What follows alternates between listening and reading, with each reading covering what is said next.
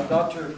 Quentin Skraybeck, who's from the University of Findlay in Ohio, but who writes all sorts of stuff about Pittsburgh, is going to talk about Steel and Electrical Men of Pittsburgh. That was his title. So all the big rich guys, we're going to hear their stories come out of some of his books. In January, I had announced that Pamela's was going to talk, and they had a death in the family and it's not going to work. But many of you know this is an anniversary for Rudder Shalom, and the Rabbi Young, has agreed to come and talk about Rudder Shalom, and also, which is really in Shadyside, but is such an institution here that we want to hear from him, and also to talk about some of the history of the Reform movement in this country, because Rudder Shalom had a lot to do with that. You may have seen an announcement in the paper about a memorial unveiled in the North Hills of something called the Pittsburgh Compact, or which was a pardon me? Platform, which is a key step in Reform Judaism that came out here, and we'll get into that. In February, a speaker who's come many times, Elizabeth Rourke, who helped provide most of the pictures for our book, will speak this time on Chatham University. In March, we're doing something I wanted to do for a long time. We're going to take a look at the history of the fire department. And then in April, the gentleman who works down at the Allegheny County Jail in the historic operation is going to talk about the jail and Henry Richardson, the famous architect. So I think we got a nice varied program. We'll announce the rest of the year shortly.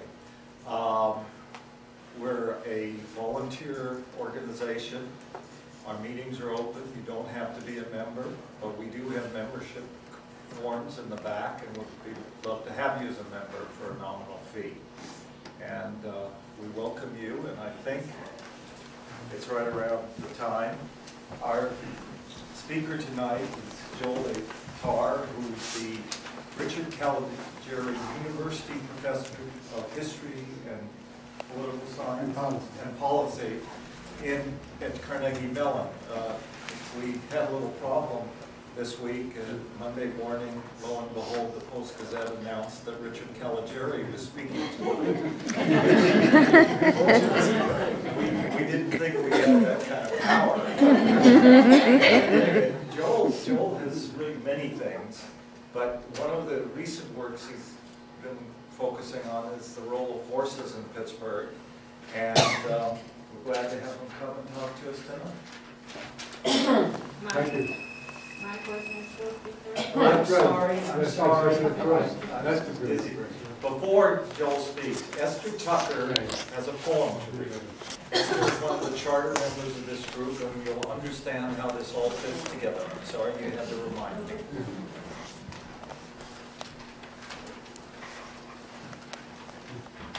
This was written several months ago. It was in the Post-Gazette in March. Oh, thank you. The horse trot. I remember horses on Beechwood Boulevard. Horses trotting, young girls laughing in the saddle. Horses plodding, pulling bread trucks, milk carts, stopping to drink at the stone trough across from the cemetery. Fresh water, always sparkling, filled the trough to refresh the young horses, the old horses, trotting, plodding down Beechwood Boulevard. The horses are gone. No water fills the old trough now.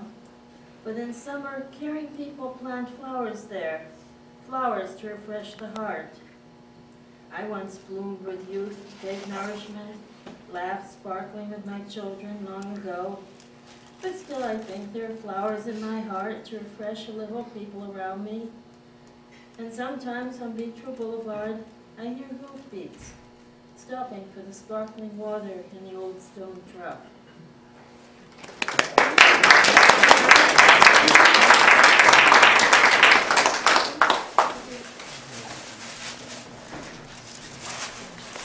I didn't notice the podium was on YouTube.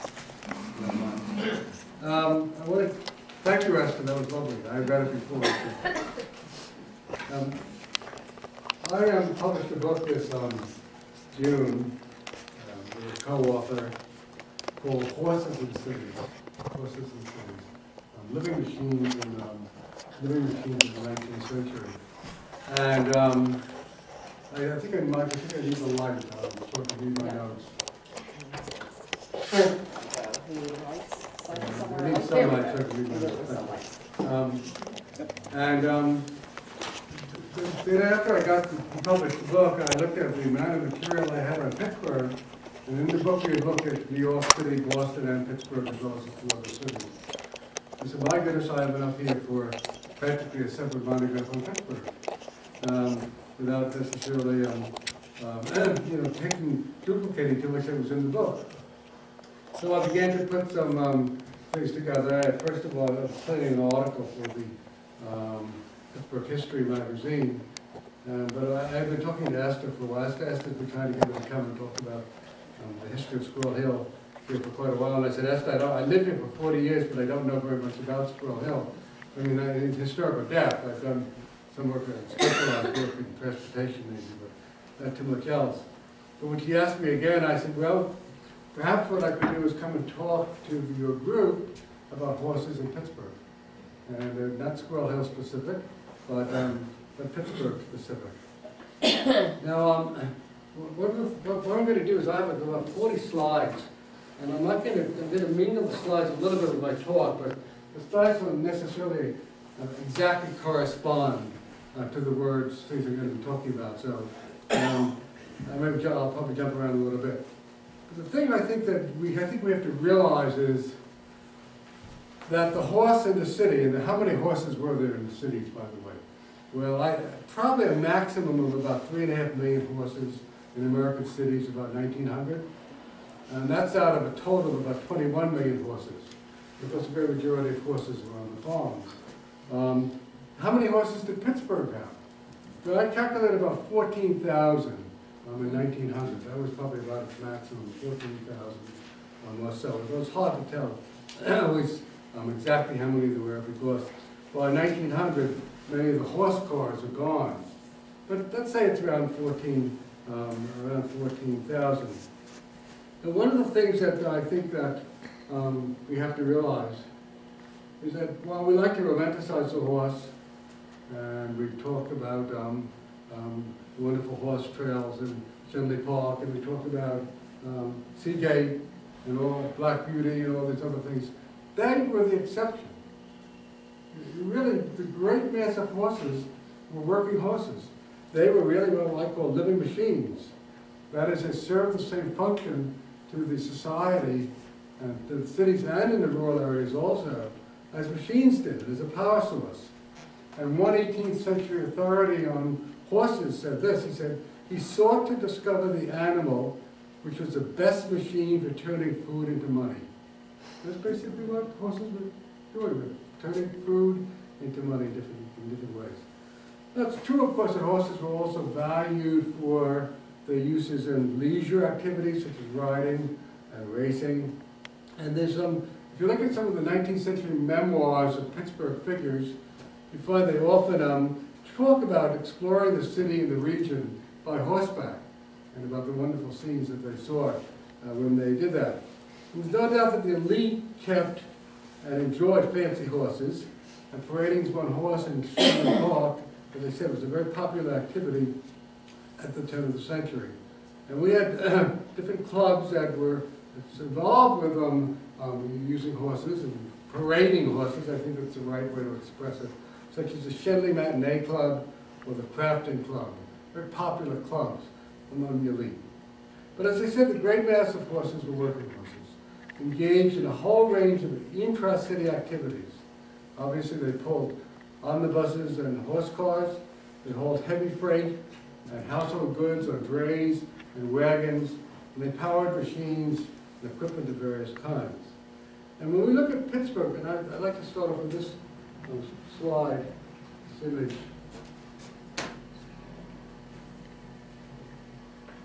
What we see here is these one horse and two horse drays or wagons are carrying goods from the Monongahela Wharf to various parts in the town.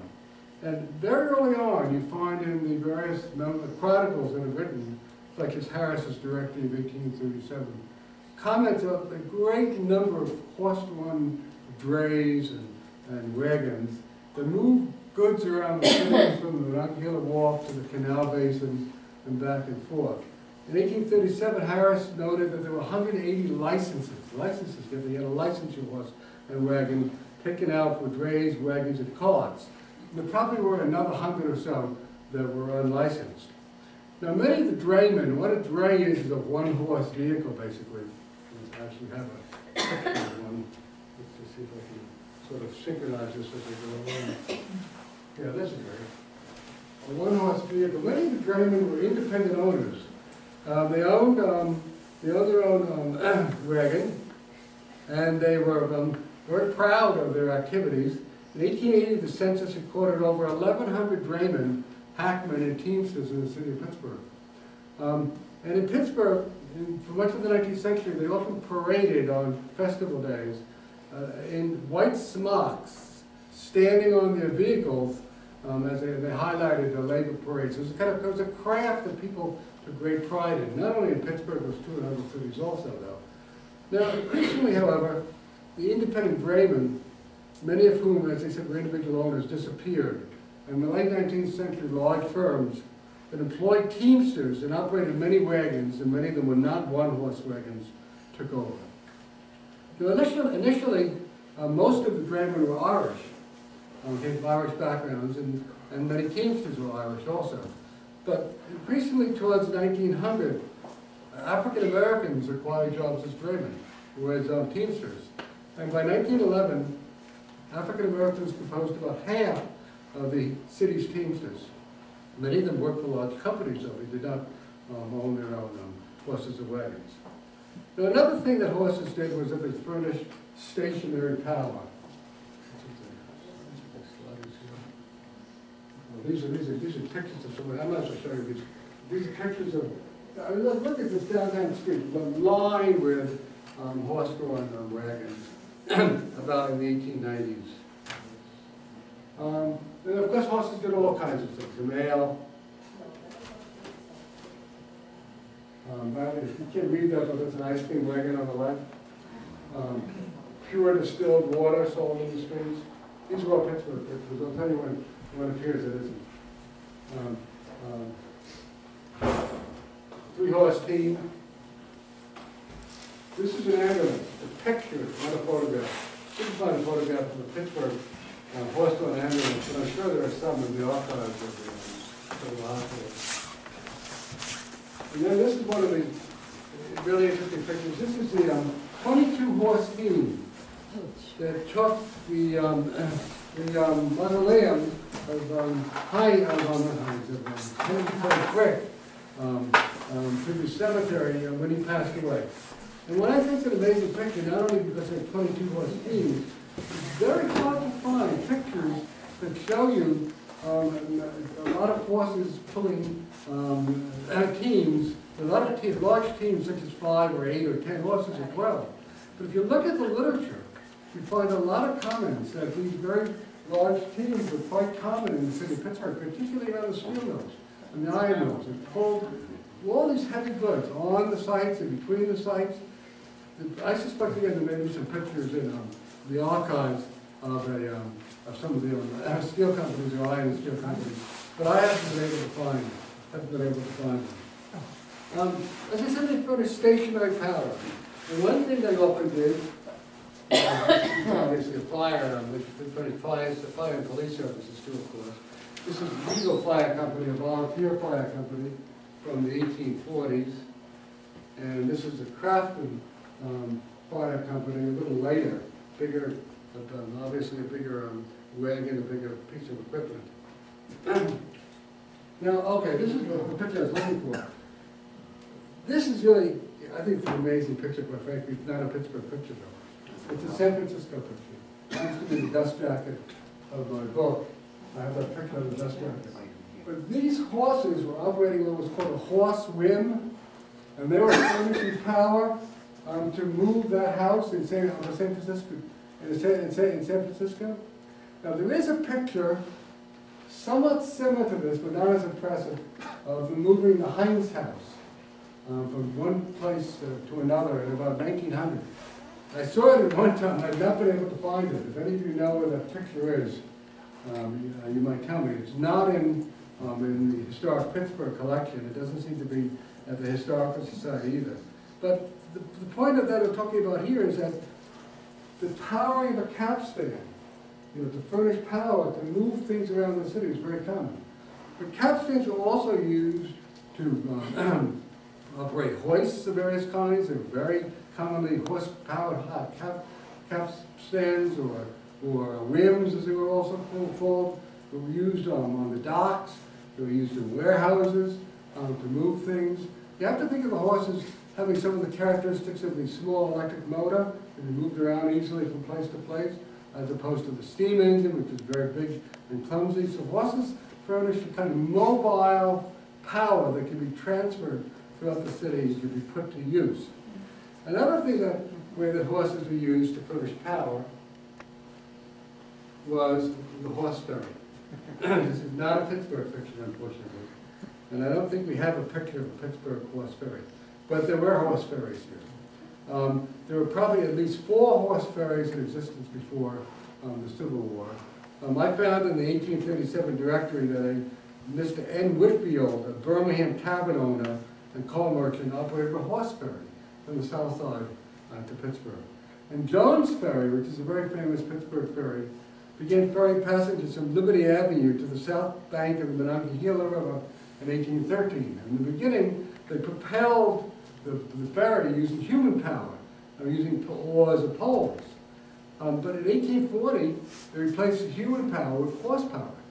And they used horsepower with 2 blind horses driving a horizontal treadmill. And we do have a lot of pictures of these horses driving treadmills in other cities and other places. There's actually a book that came out several years ago just on horse ferries. And it was a very, as I said, a very common kind of thing. It lasted well, in some places well into the 20th century. So they're very common in river cities. Now, one of the things, as you well know, is if you live in the city and you're not growing your own food, you have to have food. And of course, food was fuel for the horse. You had to turn that horsepower into money. And they required large amounts of food, obviously. You can imagine with 14,000 horses in the city, how much food they required. They largely ate hay and oats. Hay and oats. Now, some owners tried to feed corn to their horses because it was cheaper. But what happened was that the horses did not operate very well on the corn, and that's because they didn't give the niacin that they needed for their energy. Now think about hay. So some of you probably been on hay rides and you've seen hay growing and carted around and so on. And you realize it's a very bulky material. It's a very bulky material. It's very difficult to transport economically for long distances. And what does that mean? It means that you're going to find cities surrounded, cities have large numbers of horses, they're dependent upon the horses, and they're going to be surrounded by hay fields. Many, many farmers grew hay fields, and oats outside the city. And so that the hay that feeds the Pittsburgh horses, for instance, is initially grown on farms in Allegheny, Washington, and Westmoreland County. I have the actual statistics of how much hay was being grown there, not necessarily how much went into the city, but we do know how many horses were there in the counties, and we can work that out. Now, so that the farmer who was growing hay would cut the hay, load it on his hay wagon, horse-drawn of course, and move it into the city. Where would he take it? He would take it to a hay market. A hay market. Where were the hay markets located? One hay market was located on 5th Avenue or Liberty Avenue in downtown Pittsburgh. Another one was located at Haymarket Square. Where was Haymarket Square? In Allegheny City, directly across from the Allegheny City Market House. So there were other places in the city also where we're going to see hay is going to be sold. Let's see what I have here. The next section. Well, this obviously horse needs horseshoes and nails and so on. This is a horse shoeing establishment on Bigelow, not Bigelow Boulevard, it's on Liberty, Liberty Avenue. Okay, let me just, I'll get to this in a second. Okay, now, so let's take a look at the question of feeding the horses and the way the Haymarket operated. City ordinances regulated the sale of commodities such as hay. And at the markets, you would have an official weigher. His title is actually city weigher, whose scales were regularly tested by the city's sealer of weights and measures, city sealer of weights and measures, who weighed the products brought in for sale, just to make sure the scales were accurate. And so you have here this hay coming in from the surrounding farms, so weighed at the market, priced at the market according to a city ordinance of some kind, and then sold to both people that had individual horses, to livery, those who own livery stables, and other kinds of horse uses. Hay nuts were also distributed, however, through so-called feed stores. It wasn't only the big markets, there were also many feed stores. And as the number of horses used for freight transportation increased, the number of stores grew, feed stores grew. One of the interesting things we found was that as the nation's railroads grew, and we had more and more rail transportation, rail transportation is primarily intercity, not intercity. The demand and need for horses within the city itself increased tremendously. Because once you got the freight you were carrying from wherever it was to your city, to your freight station or whatever, it had to be moved around the city. How did you move it? You moved it with a horse-drawn vehicle, a horse-drawn wagon. So that meant that it seems almost counterintuitive, doesn't it, that as the country becomes more and more dependent upon steam and steam engines, it also needs more horses, but it was certainly true. So in 1857, the Pittsburgh chronicler, George H. Thurston, who wrote a number of wonderful books on Pittsburgh, wrote, and I quote, "The sales of hay, corn, chopped stuffs, and such articles of horse and cow feed, consequent upon the great number of graves here, have given rise to a number of establishments called feed stores." And what Thurston in 1857 listed 9 principal feed stores that handled about half the city's trade, retail trade in hay, oats, and other feed stuff. By 1876, Pittsburgh's population had grown a great deal. It was about 150,000 people. It had 64 flour, grain, and feed establishments. And 20 years after that, in 1896, the city had 67 retail flour, grain, and feed establishments and 18 wholesale establishments. So see, what you have here is a great growth of this, these businesses, the principal function of which is to provide for food and goods for horses. Now, one of the things we find is that the retail businesses, the feed businesses, were often scattered around the city, throughout the city in various business districts and so on. But the wholesale establishments, which increasingly took their hay off of railroads, were concentrated in the Strip District, along Liberty Avenue, and adjacent to the tracks of the Pennsylvania Railroad. And that's because, while in the beginning, hay was brought in from the surrounding countryside by farmers, increasingly it was going to be brought into the city by railroads, and increasingly it was going to be brought in from growing areas in the Middle West. Now, what made that possible? What made that possible, really, is the development of a device called the hay press. Because hay was a very, very, very bulky good. And it was very, very expensive to ship hay, and thus was closely packed.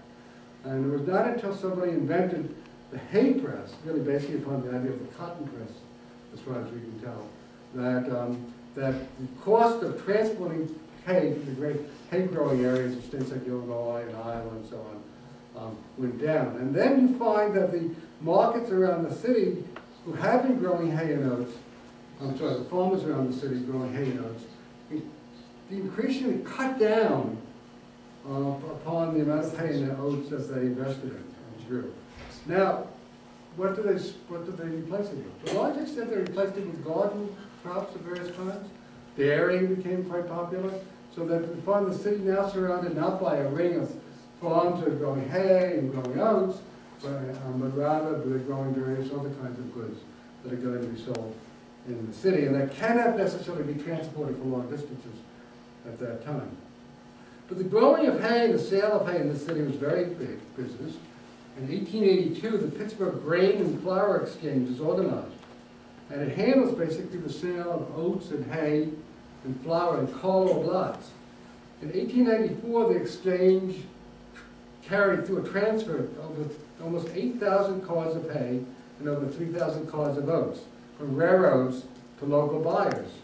And as they increase the amount of hay that processes in this fashion, as I said, the sale of local hay diminishes. Now, the presence, obviously, of a large urban horse population stimulates the growth of a large number of businesses and industries.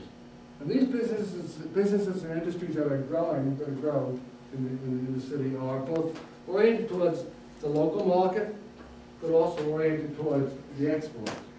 And as you know, Pittsburgh was a great iron and steel center, and an awful lot of the goods that they used were iron and steel. Let me just see if I can give you a couple of pictures.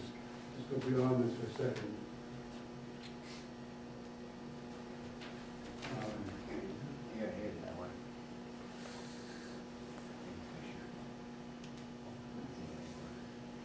This is a hay press, a picture of a hay press.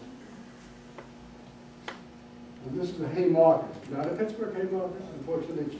It's a Chicago hay market. That was on the Pittsburgh, on the postcard. But you can imagine that the Pittsburgh hay markets look something like this, although not as large. And of course, well, we did have a lot of labor problems. We didn't have a hay market riot.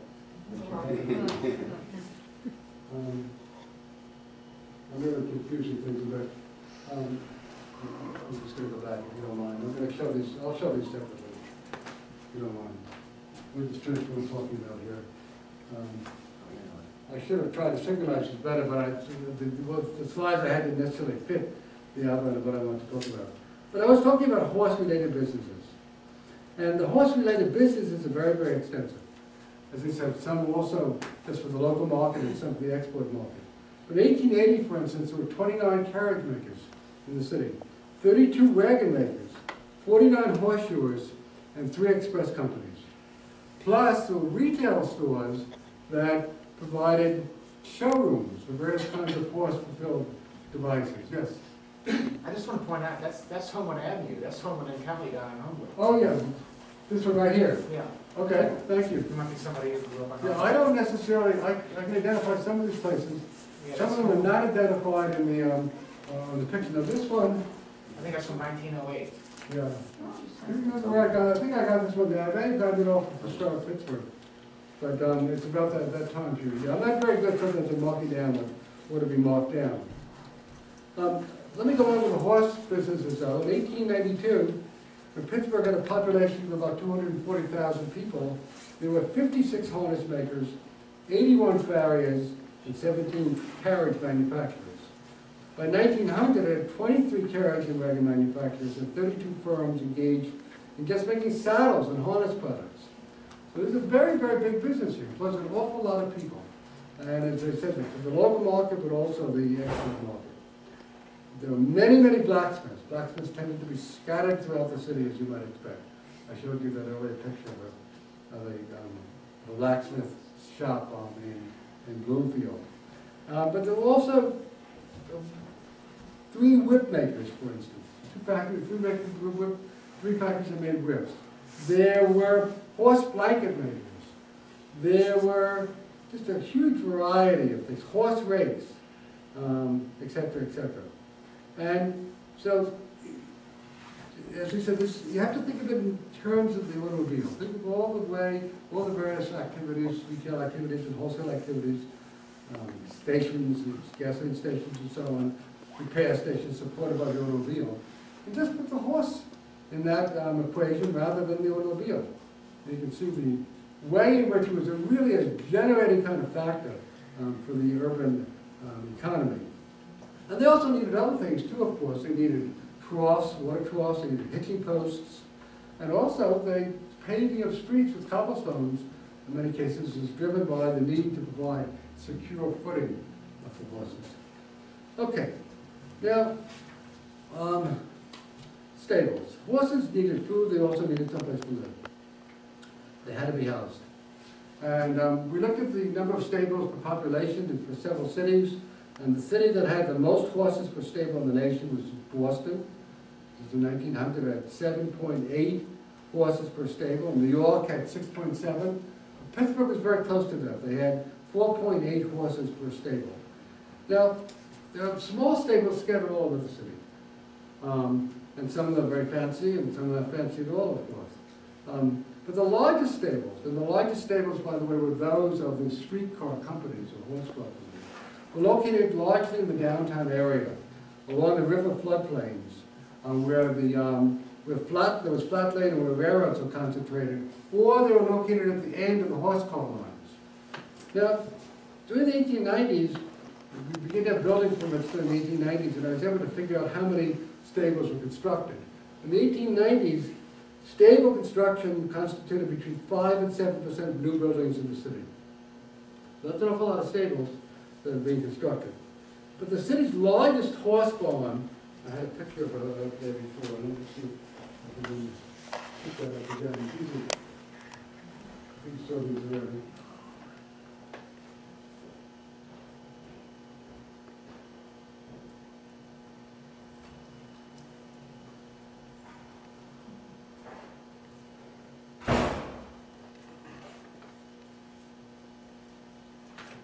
The city's largest horse barn and horse marketing place was in East Liberty.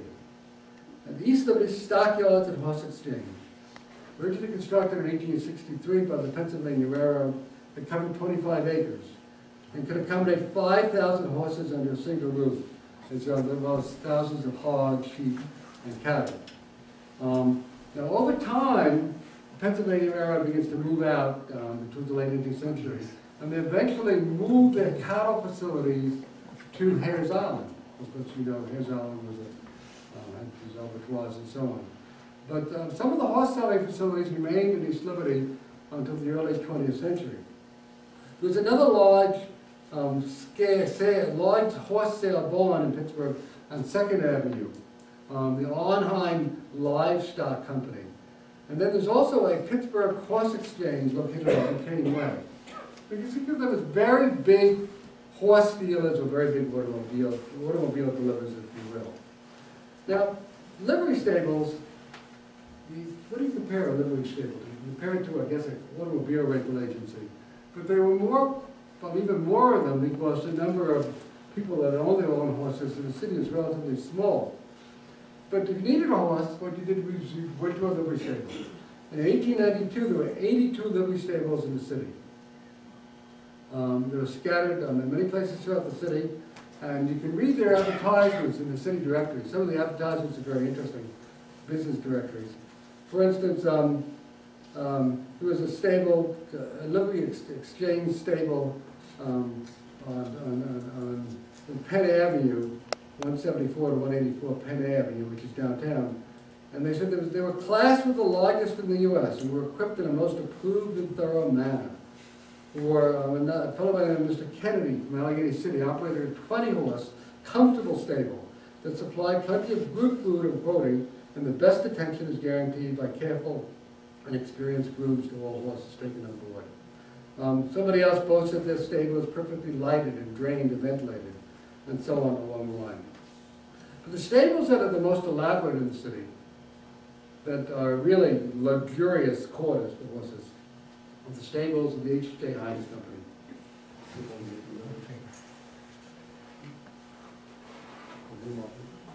These are the stables, these are the livery stables in 1892, located scattered around the city. Oh.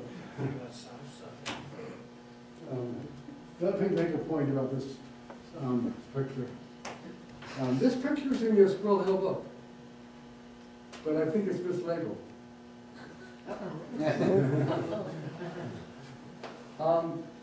This is a unique Pittsburgh phenomenon as far as you can see.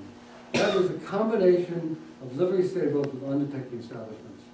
There are many, I have the numbers. down here about that. In 1892, the Pittsburgh City Directory listed 82 livery stables, I said that already. 20 also provided undertaking services. And of the 48 undertakers listed, 20 provided livery service. In New York City, they wouldn't allow that. In Boston, they didn't have that either. So here was, for whatever reason, I don't know what the reason was, but it was a kind of unique kind of phenomenon. This is at East Liberty livery stable. But you can see the livery stable, and above that, undertaking and embalming. And then the two hearses in front. Now, as I said, though, the Heinz stables were the most elaborate. This is the Heinz stable in the early 20th century on the north side.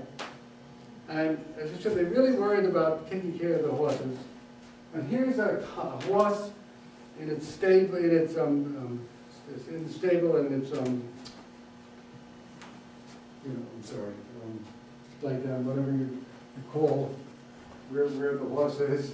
The stall. Stall, thank you. It has a footbath. Listen, those stalls were equipped with footbaths, and they were heated also, very, very roomy. So those horses had a very luxurious time with it compared, as you might imagine, to other sources. And Heinz was very, very proud of their horses. This is a famous prize-winning three-horse team that the Heinz firm utilized and boasted about. Now, I don't know if you saw just a few weeks ago, a couple of months ago, there was something in the Post-Gazette about the last Heinz horses that were retired. There was somebody that was actually taking care of that horse, and they were using it in ads and things like that. But they decided to stop it. I don't know why they decided to stop it. But again, here you can see these are now, of course, those buildings behind have condominiums and so on. But the famous horse, that famous prize-winning horse-drawn vehicles in front. And here is Mr. and Heinz themselves, family themselves in front of their mansion, in their obviously albeit elaborate surrey. And here's Mr. Heinz himself on his prize-winning horse. And again, the elite and the wealthy were very conscious of the importance of horses. They had many beautiful animals. They paid very high prices for them. And they liked to show them off. We have quite a bit in our book about horses in Central Park in New York City, with just all kinds of elaborate things. And people would come out on Sunday and try to outdo each other in terms of the elaborateness of their carriages and their horses. Every once in a while you find a comment in the newspaper that a butcher would try to take his family in the back of his delivery truck into the Central Park to let them also enjoy the park. And the park authorities were not very happy about that, as you might imagine.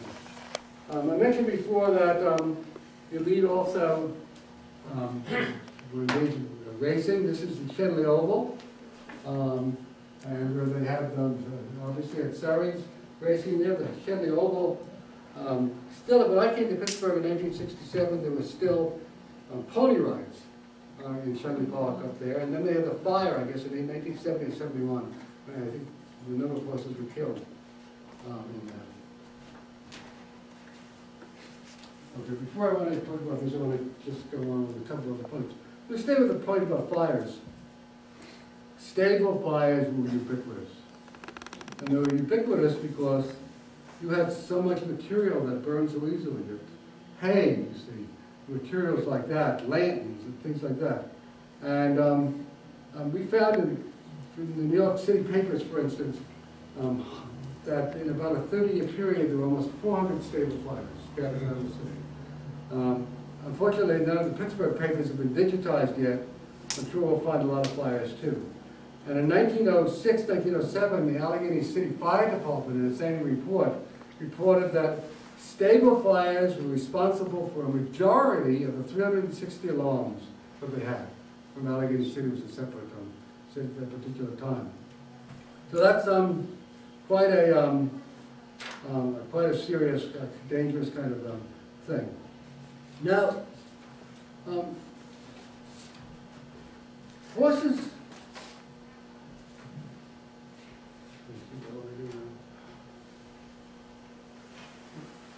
As you might expect with all those horses and vehicles in the city, you would have to have regulations of various kinds. And one thing they had, for instance, was where you could tie your horse up. There were limitations on where you could park. There were also limitations on speed. And there was also licensing of vehicles.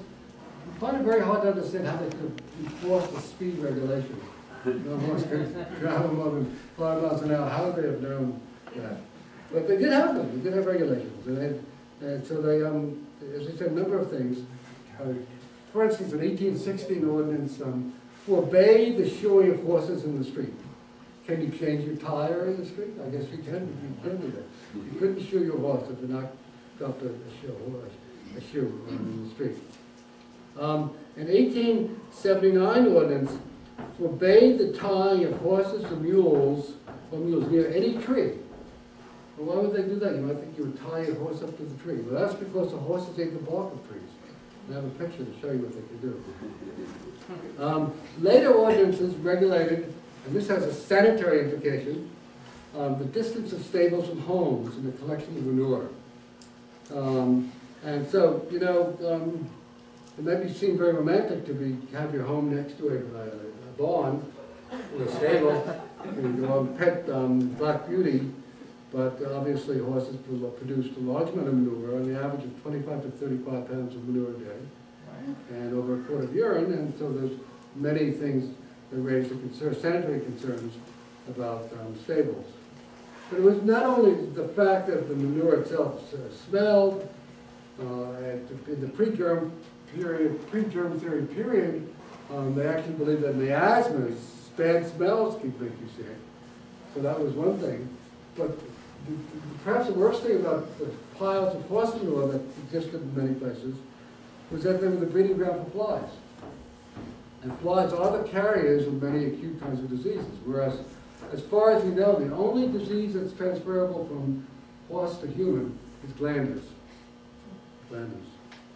Okay, now,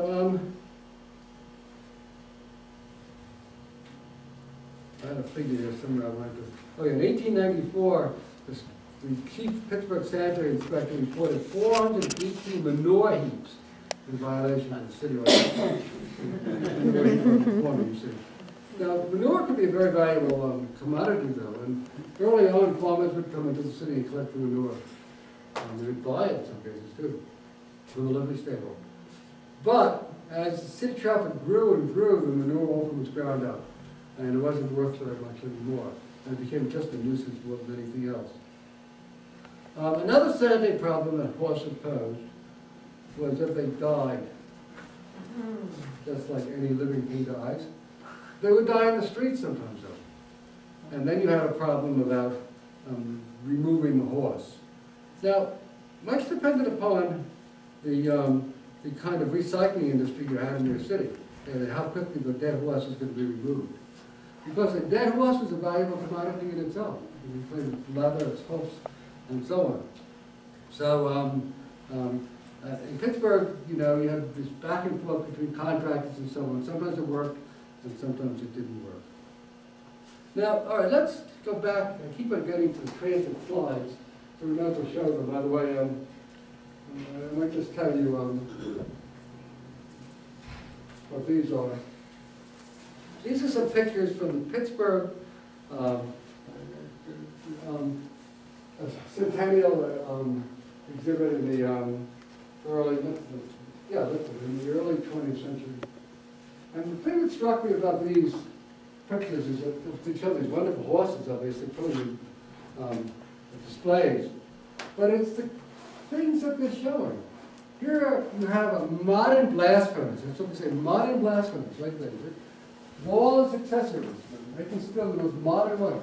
But what's it pulled by? It's pulled by horses. It's pulled by the power is being furnished by an animal that has been around for thousands of years.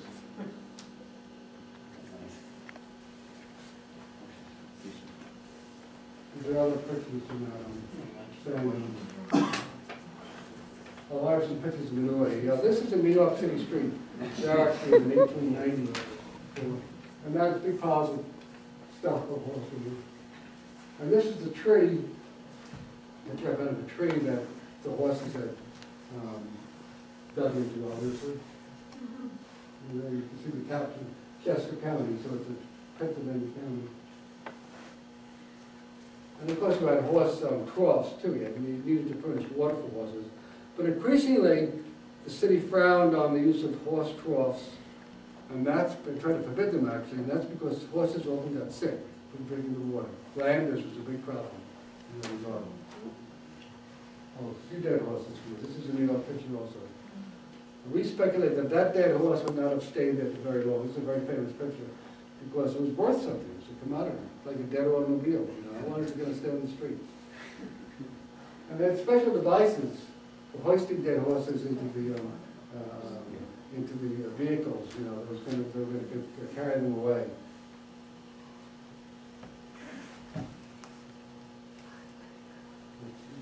Oh, no, I've gone too far. Sorry about this. It's the first time I've given this, and I've not really managed to synchronize it very well.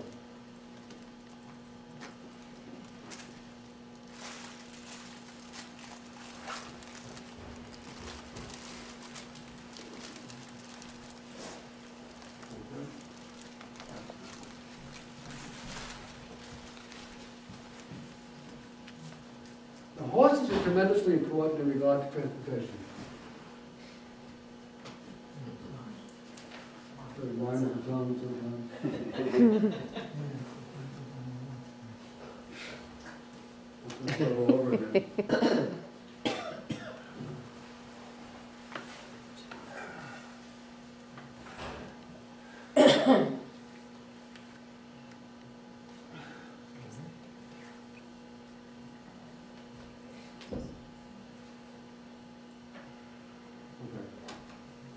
The first form of horse-drawn public vehicle, public transportation, is the so-called omnibus. In the first place, it's developed in Paris, and then in the early 19th century, omnibuses begin to appear, and omnibus lines begin to appear in cities like New York, Philadelphia, and Boston. The omnibus, or horse-drawn bus, doesn't come to Pittsburgh until the 1830s. In New York, they had it in 1832. Pittsburgh not until the 1840s and 50s. By the 1850s, the city had 4 omnibus lines that went from the downtown of the center city to contiguous towns, which are still separate towns, like Lawrenceville, Minersville, and the Hill District, Oakland, and Allegheny City. And because the topography of Pittsburgh is so rough, it doesn't make it very easy to get around, they tended to follow the routes that had been used by earlier coach lines. Now, the omnibuses were usually pulled by 4 horses, and they seated between 12 and 20 people, and they charged about 12 cents. And the largest line, the Excelsior, ran buses every 10 minutes from its downtown depot to Lawrenceville, along the Allegheny River, about 3 miles. Other omnibuses actually went all the way to East Liberty, following the same route. Now, there's a lot of competition between the omnibuses. So much competition that you had in the 1850s, the Pittsburgh City Council passed an ordinance regulating conditions in an omnibus depot and requiring the vehicles to stay in a certain spot. So, of course, by this time, the horse car has begun to appear. The horse car really begins in New York City in 1832, but it's not until 1851 that you begin to get extensive horse car uses in New York and later on Philadelphia and Boston.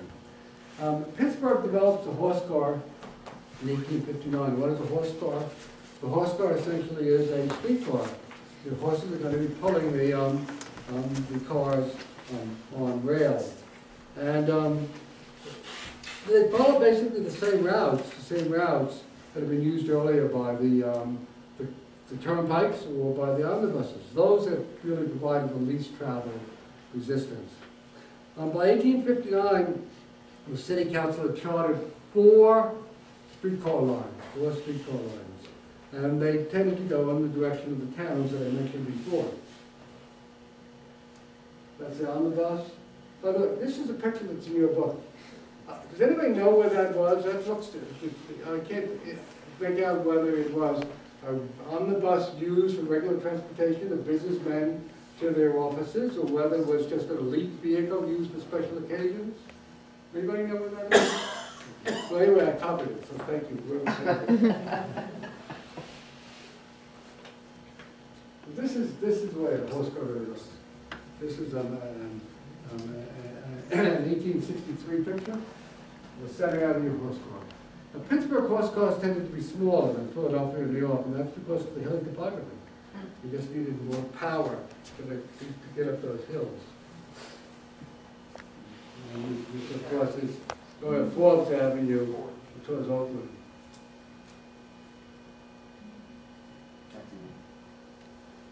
Citizens Passenger Line, which is one of the largest in East Liberty route.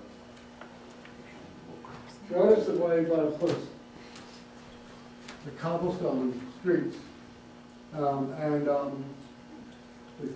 companies themselves are responsible for maintaining the street to a certain distance on the other side of the track.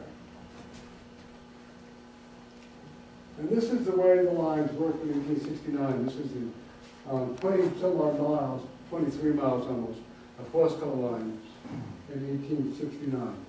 And horse cars continue to exist and to grow in length and distance and volume of passengers right through the 1890s, when you get cable cars and electrical cars. And by 1900, you've had an incredibly fast transformation. Most of the horse car lines are gone, a few remain. Most are gone, though, and electric traction is taking its place. This is the kind of picture that shows you these various downtown. There's an electric streetcar, there's a horse wagon, other horse-drawn vehicles. You get a sense of the difference in the way, how much space you have to put on the street, but also their efficiency and so on.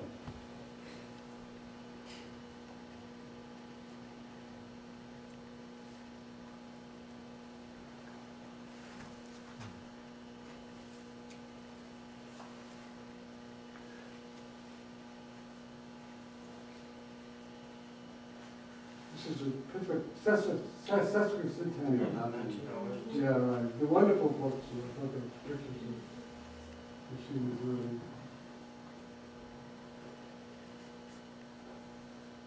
You could roll on this a little more if you wanted. This is Liberty Avenue. All right, now, the point I want to make here at the end here is the way in which you began to find city streets increasingly crowded with more and more traffic of vehicles moving at a different speed. Vehicles moving, you'd be propelled by different sources of power. Horses, electricity, and why is that doing that? That was me. And this picture, which comes from the 1921 volume, I think is particularly illustrative of the competition that came to exist. Electric streetcar in the back, automobiles, gasoline or electric powered truck, and then a horse-drawn vehicle. And it's almost predictable from this, when you think about these different kinds of vehicles, that the horse is going to become less and less important, but not completely irrelevant. And horses were going to be maintained for a long period of time in certain kinds of situations that required frequent stops and slow delivery, like milk or bread and things like that. From this picture, this is interesting. 6 miles an hour for horses and 15 miles an hour for automobiles and trucks. Again, this is the kind of comparison between the truck and the gasoline-powered truck and the horse-drawn one. So this is a picture that I can't fully figure out. I found this may have been in your book too, as a matter of fact, maybe not. And it says under it, it says a peddler. But I think they're collecting garbage here. Now, when I grew up in Jersey City, in the late 1940s, they were still using horse-drawn garbage trucks. And I think this looks like a garbage can. It doesn't look like a peddler to me. And the horse is also a two horse team, and they're really very powerful horses. pushing on to something like that. So if anybody knows the answer to that, I'd appreciate their help. Finally, pictures of a few of the remnants of the horse era around the city.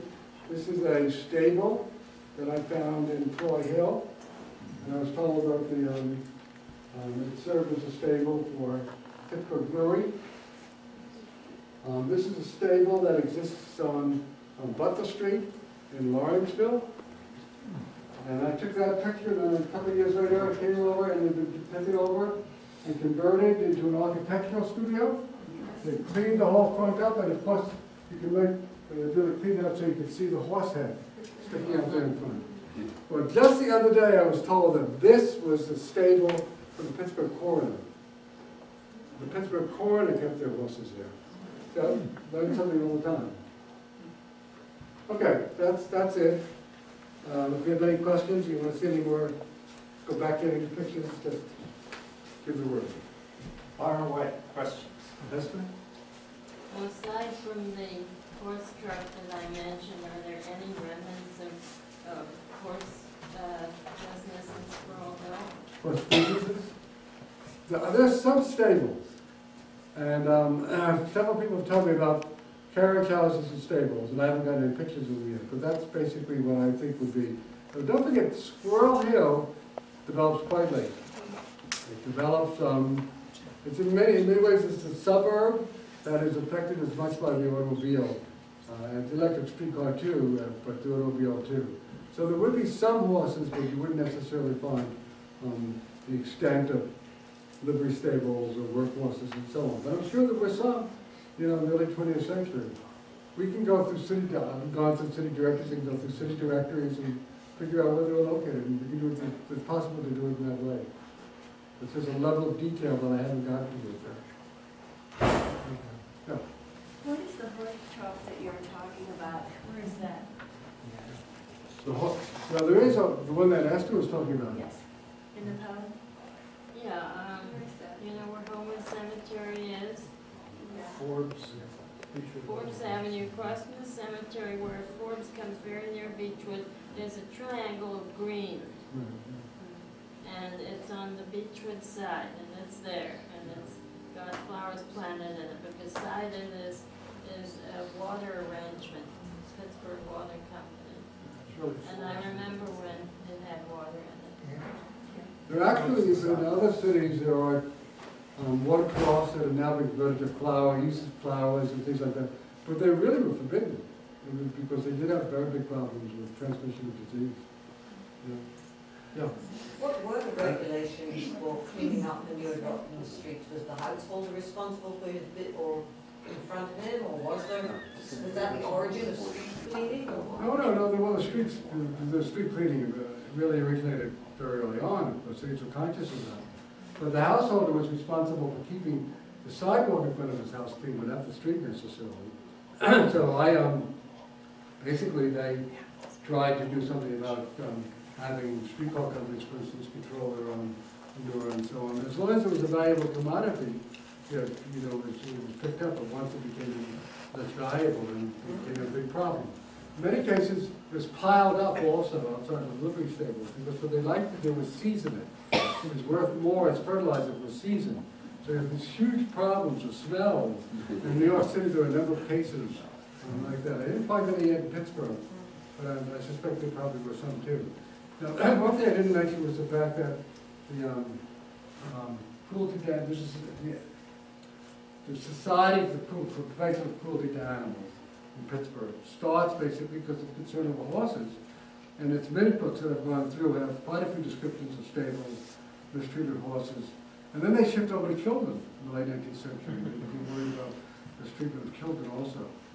Well, another thing, in 1913, a group called the Municipal Bureau, Reference Bureau was called into Pittsburgh to examine the efficiency of its institutions, governmental institutions. And they found that in 1913, municipal horses, fire, police horses, were very badly treated and badly stable. So, they began to clean these up after that. And in 1931, the city published a book focusing on the city's horses and bragged about how well they were kept and what wonderful animals they were and so on. And just as they were going out. Well, they did keep them around, you know, for police purposes, of course, for a long time. I mean, an awful lot of, it's felt that mounted policemen were very effective in crowd control. Yeah. Well, what do you know about the economics of horses? And for example, what did a horse cost in comparison, say, to an automobile today? Could a middle-class family afford a horse? No, there wasn't necessarily the cost of the horse as much as the cost of maintaining the horse in the city. Yeah. You know, it was very, in many cases, prohibitive. So not a lot of middle-class people had horses, you know, and you would find, then there's the question of when you did put the stable in, if you had one, you wanted to keep it as close to your house as you could because of, you know, convenience. But on the other hand, there are other reasons why you didn't want it too close. So if you look through all these guidebooks, there are many guidebooks that are published about horses and carriages and keeping these up and so on. They have different recommendations about that. I don't know, it seems to me that the price of horses varied over time, depending upon the export demand, they were exported. At times they were imported, depending upon whether the streetcar companies were shifting over to electricity or not. So prices tended to go up and down. And during the 1890s, where we actually plotted out the changes in the price of horses, there was a depression and the price of horses went way down. But I think that, as far as we can see, in almost no city, be it the middle-class individual or lower middle class, certainly even middle class individual have a horse. So if you were in business, you might have a horse, you know, for making deliveries and so on and so on. But it was an expense. You said that the horses on the horse fairs were blind? Yeah, they use Was blind there a horses reason a for lot. Blind horses are often used in manufacturing activities. And they would to go around in treadmills, or horse rims, or things like that. And blind horses also were in the mines. In fact, horses become blind through their use in the mines. There are many, many blind horses in the mine. Mules too. Yeah. And I'm wondering what would be the advantage of a horse being blind? I noticed your whim ferry has a circular wall up so the horses can't see that they're on the water. I assume that's the reason that wall is. I never, thank you, I hadn't noticed that, but they're so that they would not be alarmed, but they just keep, you know, just become acculturated to the circular movement. Horses are very susceptible to noises, or to a piece of paper flying, things like that, and so on. So, but if they were blind, they would be far more controllable. They wouldn't blind them deliberately, but blind horses were used extensively. Yeah. I'll contribute something too. You know, those delivery horses probably were wearing blinkers to keep them from panicking too. Yeah, that's Blinkers is just like a bit or right. right. But I never use. You see them in the horses now, in Station Square. And, So I'm a middle class person. I'm going to a livery stable. Do I rent by the day? Do I always get? Can I take my pick of carriages? Or, yeah, you have a choice of type of carriage, how much you want to spend. If you want to rent a Chevrolet, you want to rent a Cadillac. I mean, you know, it's your choice. And the different livery stables would also have different character vehicles, and horses too. So there's a choice. You have a large choice there. and it would be for a long, more than 3 hours? I don't know. Can't answer. I suspect people would rent horses for maybe a couple of weeks, maybe for a day, you know, maybe just for the funeral. How many of the inclines accommodated horses? Well, we do know that we have pictures actually of the Monongahela incline, when it had two levels and carried horses and wagons as well as passengers. I think there are several of them. I don't know the exact answer of how many accommodated horses and wagons as well as passengers, but not, I should suspect less than the majority of them, but some did. And depends upon what was the good. I mean, remember you had coal mining going on top of Mount Washington, So a lot of coal was going back and forth, and it was an advantage to you if you could just load your horse and wagon, take it down the incline and take it to wherever you wanted to go. But I don't think the Duquesne incline ever carried horses, for instance, of the two that we have left now. I've seen pictures of a lot of other inclines, and I don't think I've seen one that could really show you the kind of the size and the capacity that the Menangle Hill incline had. Yes? I read somewhere that there's one building I know of in Shadeside that has a horse history. That's the Hunt Armory. They used to have horse shows there. As a sort of horse history. Well, I'm sure it does. It was built in the late 19th century. It was built as a reaction, one of the reactions to the railroad riots of 1877. You know, so it was in existence by that time. So I'm sure that they had horses stabled there also. And of course, if you were going to put troops there, you would want to have cavalry there also. What you were concerned with was disorder, civil disorder. As I said, I'm struck by the absence of information about the horses used by industry, though. I suspect there's a lot more. I've seen enough hints about it. But we know, I have the files of the National Steel Company for the late 19th century for their stables, how much they paid for their horses, how much they paid to feed them, and so on. But I'm sure that Carnegie, I have letters from Andrew Carnegie. He was buying horses, but for himself, for elite use, but I don't have anything about Carnegie Steel. Somewhere there are those records that they've not been destroyed. We could learn a lot more.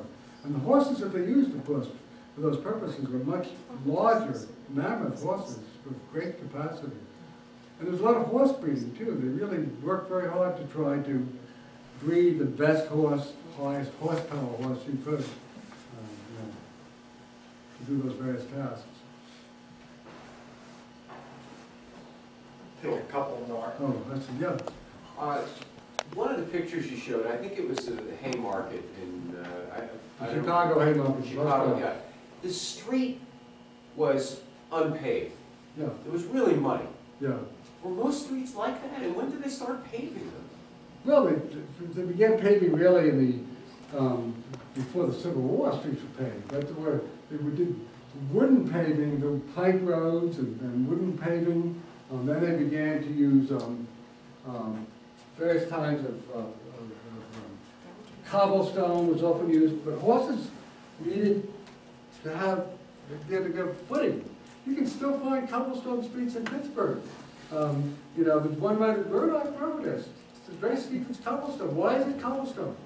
There's a street in the Hill District on the west side of the hill. As you go down on the left side, that must have been put in, I'd say, probably about the 1870s. You know, it's all cobblestone. There's some on the north side that are still like that. And I have no doubt that they're there, that they're done like that, because to furnish better footing for horses as they either went down or up the hill. They certainly didn't do it for automobiles, right, or bicycles. But there's my co-author in the book, Clay McShane, who teaches in Boston, has written a number of articles on the origins of streets and paving and so on. I'd be glad to give you the references if you're interested. Macadam was another very popular kind of street surfacing material used too. Thank you very, very much. Okay.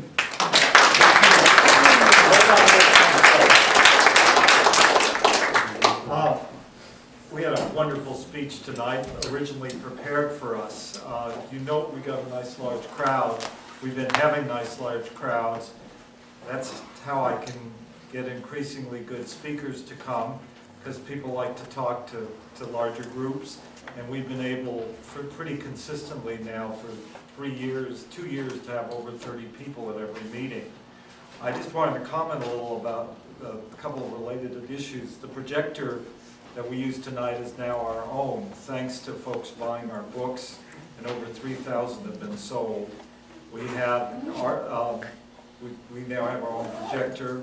We're building a video library. We have a problem with the video library. We don't have enough people around to really set it up in a way that we can use it, and we always need more volunteers, but we are building the library.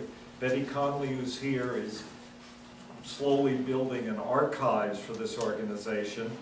But I just wanted to say, well, lots of good things are happening, many people are coming. There are a lot of holes too. We do not have enough bodies to sort of put out to the public a lot of the things that we're beginning to gather. And Betty would be glad to get donations of additional items from Squirrel Hill. But mainly I want to thank, many of you keep coming every time. I think we do better and better, and it's the result of your participation, and it's much appreciated, and we will see you next month. I want to say, Thank you very much. if anybody has any pictures of horses or things like that, I'd be very interested in more information about horse places around town. Because I really, I've done the beginning of my research in Pittsburgh, but there's a lot to be done. Yeah, so I'd appreciate anything like that. And since you've sold over 3,000 copies of your book already, and I think I've sold just a few hundred of mine, maybe you want to take over the marketing. Arcadia does that for us. We're not responsible.